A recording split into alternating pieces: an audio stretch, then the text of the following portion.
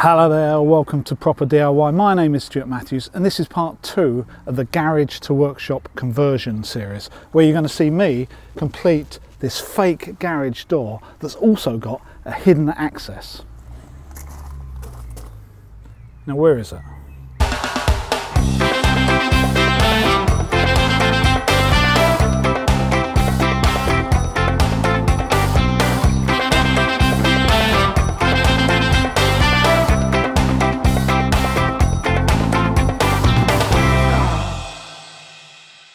Welcome back to part 2 of my garage to workshop conversion, where I'll be completing the garage door build. If you haven't already done so, I would highly recommend that you see part 1 first. Link on the screen and in the description below. However, if you don't want to, here's a quick summary. I drilled this to fix these, then drilled here to bolt on some of these. I put 2 of these in, rolled this out, can't remember why. Did lots of measuring, sawing and drilling from multiple angles. Made 10 of these, which I've since scrapped, cut a load of ply, lugged it about, got covered in plastic and it ended up with this. Yes, 3 months since I finished this. Well, there's a couple of reasons for that. First of all, I've been really busy with projects. You would have seen this in the background to most of my projects over the last 2 or 3 months. But the main reason is that this centre section here, which is like a 4-foot wide demountable section, it's going to be invisible from the outside and I can only open it from the inside. I can only finish this once I've got another access to this garage. So now I've got that other access. I've just finished putting in the lintel and the new doorway to the side of the garage here, which I've had to finish first, which also will be part 3 of this workshop build. That's my excuse anyway. So I've got 3 things left to do now. I've got the cladding to go on the outside of this wall to make it look like a standard garage door. And unfortunately, because of lockdowns, I can't find any pressure treated cladding anywhere at the moment, so I've had to go for standard redwood. I've got the insulation to go in the middle of this void, and I haven't got any problems with noise here, so I'm just going to be using standard rock wall insulation. It's fairly cheap and cheerful. And obviously the last thing to do is to clad this side of the wall. I'm not going to be using plasterboard for that. I'm going to be using plywood. This being a workshop, I think I'm going to be fixing things to this wall on and off over the next few years, and I'd rather be fixing into ply than plasterboard.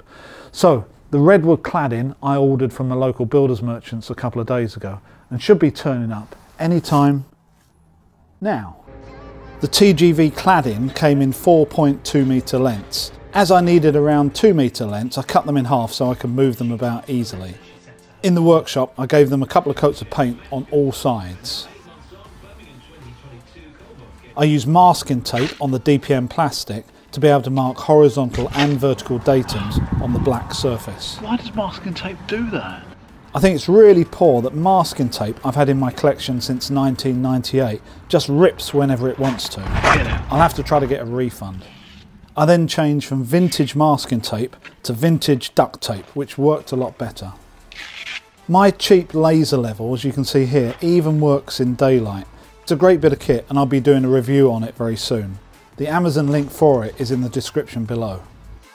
I have to pause here because it was at this point, when I was doing the setting out on the door, I made an executive decision to get rid of the windows.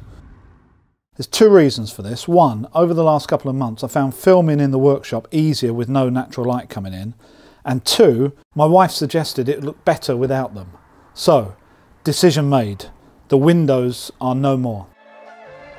Around both the perimeter and the central door opening, I stapled insect netting to the ply before fixing the treated 35 by 20 battens. Once the battens are fixed, I can fold the netting back over onto them and staple them, thus ending up with a creepy crawly free air gap. I simply screwed the battens horizontally to the wall at around 500 centres and at 250 centres around the door and the perimeter, just to help fix the insect netting and give the perimeter a little bit more strength.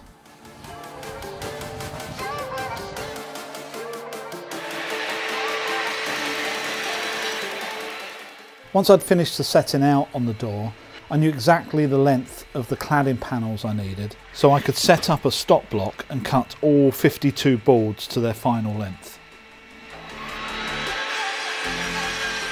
I liberally coated all the cut ends with a couple of rounds of water repellent sealer and also painted them once dry. To help install the boards and to keep them at a constant level, I fixed a temporary batten accurately at the bottom so they could sit on it as I pinned them in place. Around the centre door I fixed the boards so an even number of boards was slightly wider than the opening, so when the door was taken off the cladding would come with it. At the interface between the door and the rest of the wall, I removed the tongue from the boards either side and just butted them up to the adjacent boards, which means they look consistent but there's no actual tongue and groove connection between them. I used an electric brad nailer to pin the cladding to the battens together with 50mm stainless steel brads. The rest of the cladding went on fairly easily, although I was always trying to keep in front of the impending rain. This caught up with me in the end eventually, just as I was giving the cladding another coat of paint. There's nothing like painting in the rain. So now I've finished the cladding, I can fix the trim around the outside. And this is just going all around the perimeter, a bit like a frame around a painting.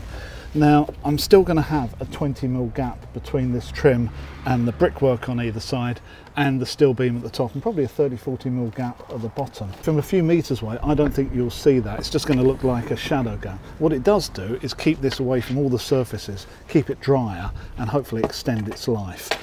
On each corner I'm going to be putting a simple butt joint. I'm not going to mitre it because I think this timber over the next few months is going to shrink, and any mitre I put in is just going to open up and look a bit rubbish. So I'm just going to do simple butt joints, and if they do open up I don't think they're going to look nearly so bad. That's a theory anyway. So once I get this on, then I can get on the inside and finish the inside wall.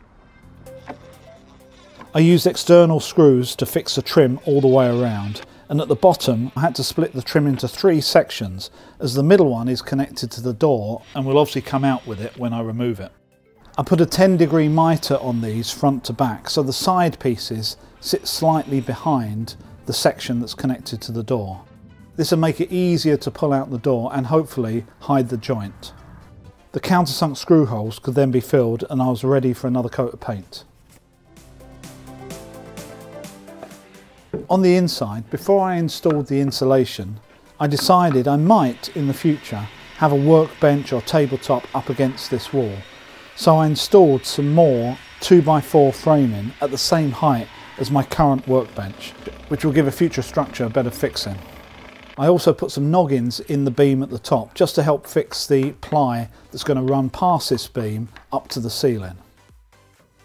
You'll notice I didn't end up with rock wool in the end. When I finally went down the shop to buy some, you know, the shop that keeps telling you can do it, it was a lot more expensive than I thought. And actually I'm not that fussed about the insulation in this wall. Although I want some, I don't want to spend too much money on it.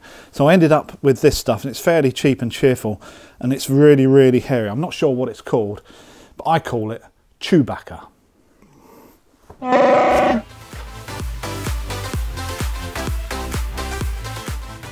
Having deleted the windows, I thought I'd leave the window frames in just in case I change my mind in the future. I trimmed the ply sheets to the correct width. Height wise, they're just a touch short, so I'll end up fixing a bit of a skirting to hide the gap. You'll see here I've pinned a 14mm packer to the underside of the joists, so with the ply pinned tight up against it, I'll have a suitable gap for my future 12mm plasterboard, which I intend to clad the ceiling with.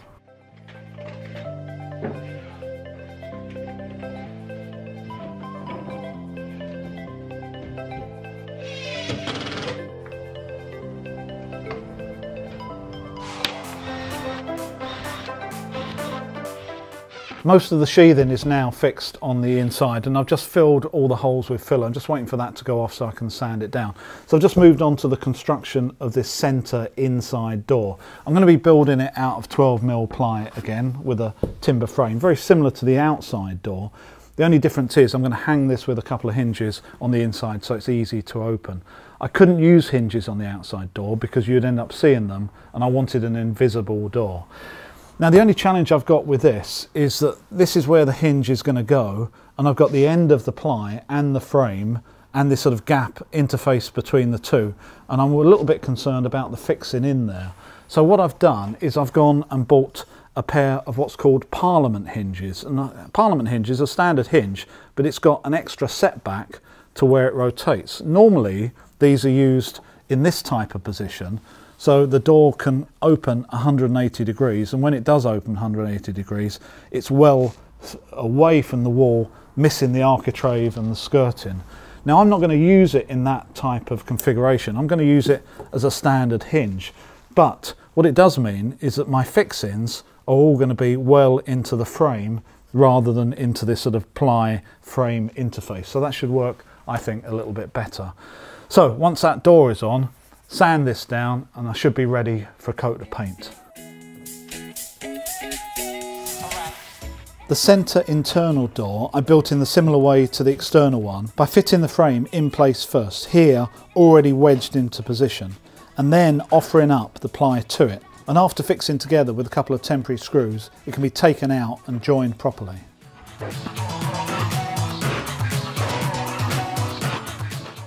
I use my router to very quickly take out material to the correct depth for the hinges.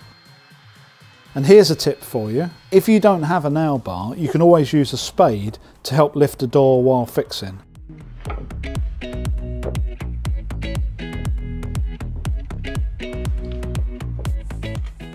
Without using some kind of lever, this type of job is really difficult. Although I don't really like wearing tool belts, when you're working on your own like I am, they're invaluable as you've always got one hand holding the door on the ply and you really need your tools and screwdrivers within easy reach.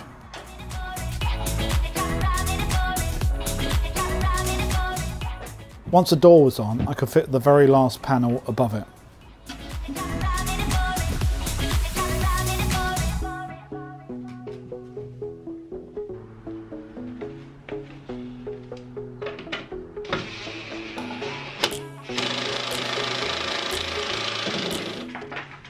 The primer I'm using here is Leyland Trade Acrylic Primer Stroke Undercoat, which works well for me.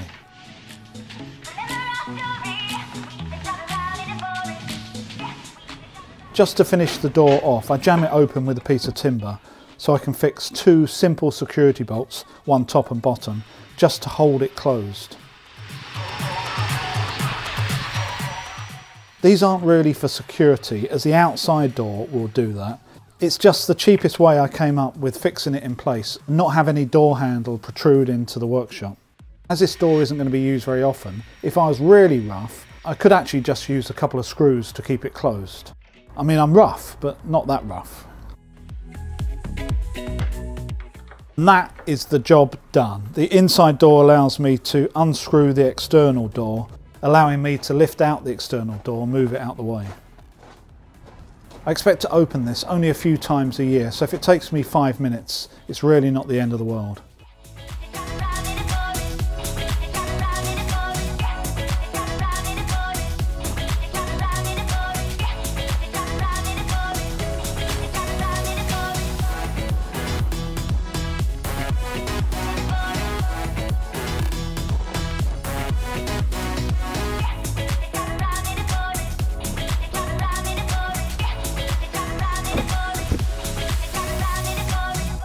The inside door closes and it locks. Yes! So I hope you've enjoyed this video. If you have, please check out the other ones on my channel, and please subscribe. There's a huge amount of material on its way down the pipeline and you won't want to miss it, especially on this garage to workshop conversion. I've got the side door, the ceiling, the lights, the electrics, and the whole fit out as well. So please hit this button here to subscribe, and I'll see you next time.